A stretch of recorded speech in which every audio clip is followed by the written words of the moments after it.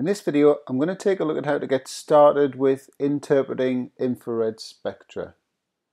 Because when you first start with infrared, it can be quite daunting knowing which absorptions to focus on and which ones to ignore.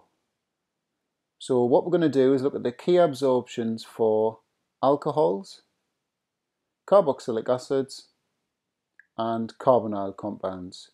So that's aldehydes and ketones. And of course, I'd really appreciate it if you like the video to hit the like button, and if you're not already subscribed, please do so and switch on the notifications so you get to find out about future content. Okay, so starting with the alcohols, I would say that there are two key absorptions that we should be focusing on, and I would say that the OH absorption is probably the most important one of these two. So we've got the OH absorption, and that happens in the range of 3,200 to 3,600 centimeters to the -1. So that there is the OH absorption. So these tend to be smooth, sort of curved absorptions. They're not sort of spiky, sharp, spiky absorptions like these here. You can see there I've already labelled up the C single bond O absorption, so that's less important, I would say. It's always tied up in this sort of messy part of the spectrum at around about, well, you can see the range there, between 1,000 and 1,300. So it's a bit more difficult to see exactly which one of these absorptions belongs to the C single bond O, but I would still make a point of identifying something in there. You'll notice we've also got this absorption here. Now, you always get something going on at around about the 3,000 mark, but notice this is quite narrow, it's quite spiky.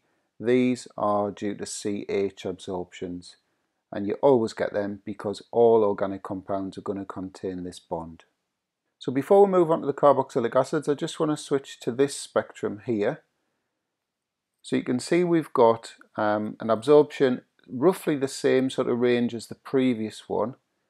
So I know when I've set this in the past for my students, some of them think that that's an OH absorption of an alcohol, and they would then say, well, this molecule must be an alcohol. I'm just going to bring the previous spectrum back on the screen there. So notice the difference in this sort of profile or the shape of the absorptions here.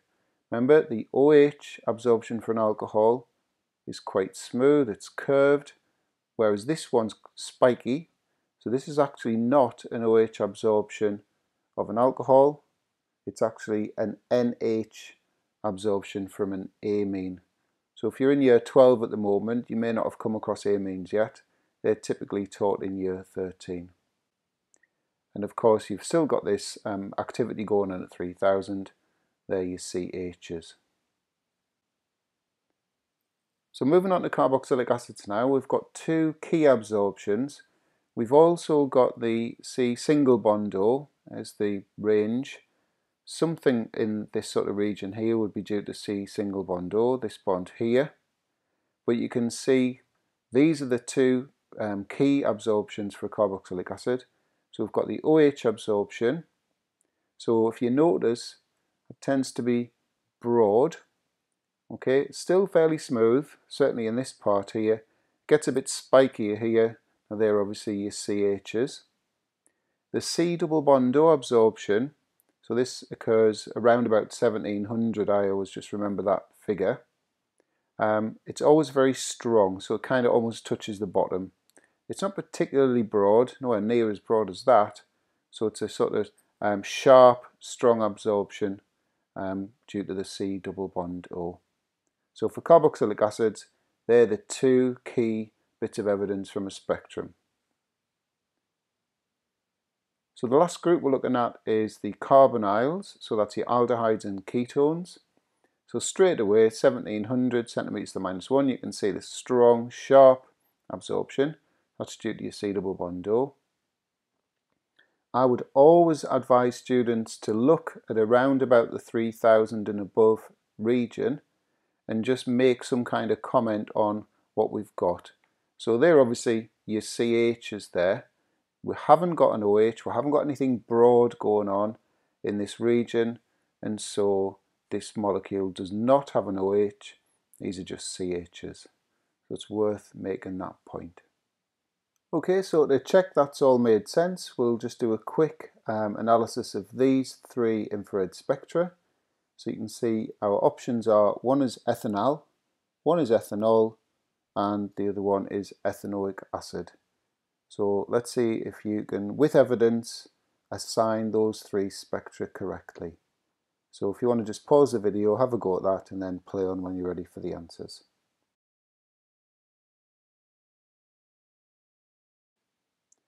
We'll start with this one.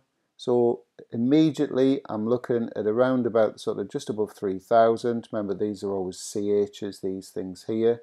So yeah, we've got something going on here. It's smooth, it's curved, it's fairly broad, not as broad as that one. And so this is looking like the OH of an alcohol. The other thing I would probably say about this one is, looking at 1700, we haven't got that strong absorption here, so we could say this molecule doesn't seem to have a C double bond O. And the other thing we could say is something around about this 1000, 1100 mark is C single bond O. If we move on to this one, so we've already commented that this is broad, so this is looking like the OH of a carboxylic acid. And what else would we expect to see in a carboxylic acid? A C double bond O, which you can clearly see as your strong absorption at around about 1700 centimeters to -1. So there's your C double bond O. And then moving on to this one, again starting at around about the 3000 and above.